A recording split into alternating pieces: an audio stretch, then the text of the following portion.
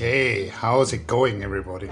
If you are a scuba diver who ventures to the Caribbean, you would probably see this video and you would go, too many lionfish. Lionfish everywhere. And if this was the Caribbean, you would of course be correct, because there they are an invasive species. They were introduced by humans.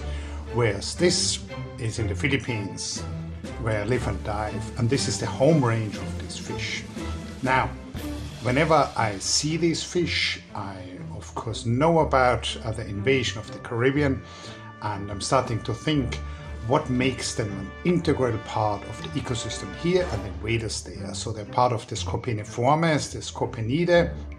The species is Pterois volitans, and in Visayan, the language spoken in Negros Island, where this was filmed, it's a labong, red lionfish in English, rotfeuerfish in German. There's a separate species closely related, Pterois miles, from the Indian Ocean, which has also invaded the Caribbean. Now, what are the features of this fish and what are the features of the Caribbean as a biogeographic region which made this invasion so successful? So one thing are the venomous spines on the dorsal fin of this fish, and they will seriously injure you if you touch them, and they also reduce the predation onto this fish, especially in its introduced areas in the Caribbean. Now, one thing worth pointing out is that in the Philippines there's more than one species of lionfish. This is a zebra lionfish, a smaller species, so meaning this ecological niche of small to medium-sized ambush predators. This has been taken up by several fish species. It has probably been split up along different ecological axes. So this of course also shows that the lionfish evolved here, we knew that. And in the Caribbean we only find these two introduced species of lionfish. These are very pretty fish. Look at these peacock-like spots on the pectoral fin of this zebra lionfish, and that was the reason why they're popular in the aquarium trade, and they were released from aquaria.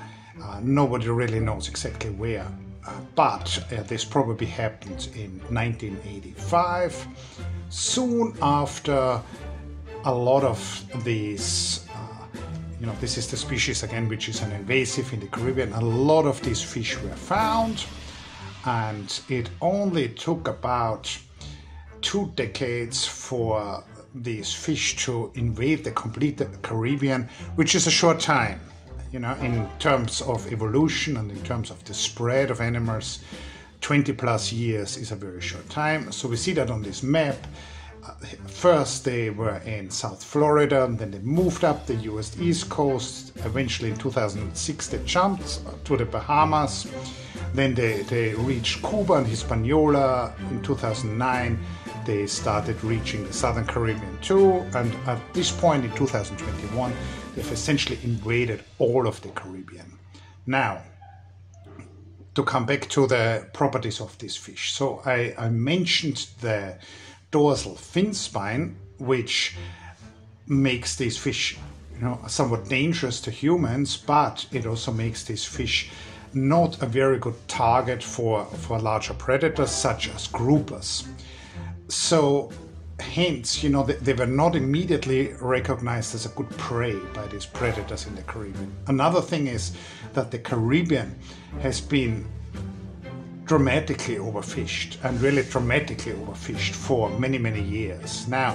So the fish, the large groupers which could keep them under control, were missing. So this again is a map of the distribution in green, the Pterois volitans, which we just saw, the Pterois miles in blue. There's an invasion also going on into the Mediterranean.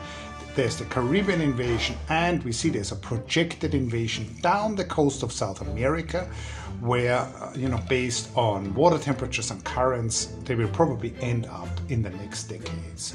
So this is a worldwide event. We're not talking about a small area which has been taken over here. This is a dramatic biogeographic shift. These fish have been shown to seriously affect native species, so both the density and this species richness in certain areas was reduced because of predation of these lionfish.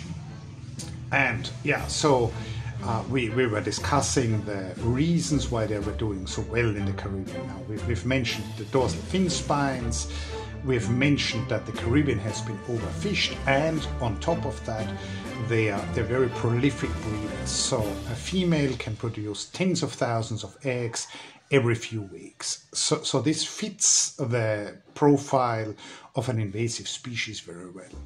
Now here we see a map where the stressed reefs in the Caribbean are in red, the very highly stressed reefs are in pink, and we see most of the Caribbean is either pink or red. Now, so the Caribbean was challenged by this invasive species when it wasn't in a very good state.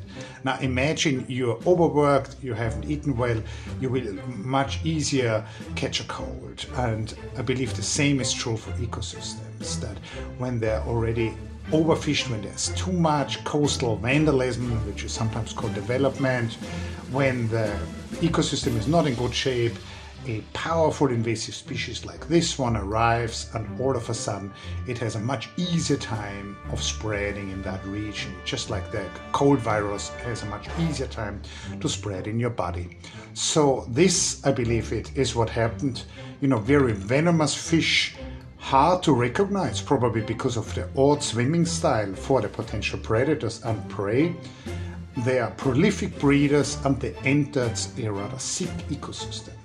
Now, this ideal profile of an invasive species, small, medium-sized, somewhat of a food generalist, and a prolific breeder, this is also the profile of the species which do well after mass extinction. This is a Lystrosaurus, which is the land animal which totally dominated the Earth after the end permanent mass extinction 250 million years ago.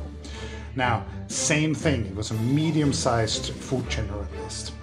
If you ask me what will be the Lystrosaurus of the 6th mass extinction, which we as humans are currently engineering, it seems, I think the answer is that the lionfish, Pterois volitans, is a really good candidate. So if things don't turn a little bit more responsible in terms of our dealings with the planet, and you come back in 500 years or in 1,000 years, I think it's quite likely that you will see a lot of lionfish everywhere. They will dominate all oceans, just like they're dominating the Caribbean now, or all oceans warm enough for them, I should say.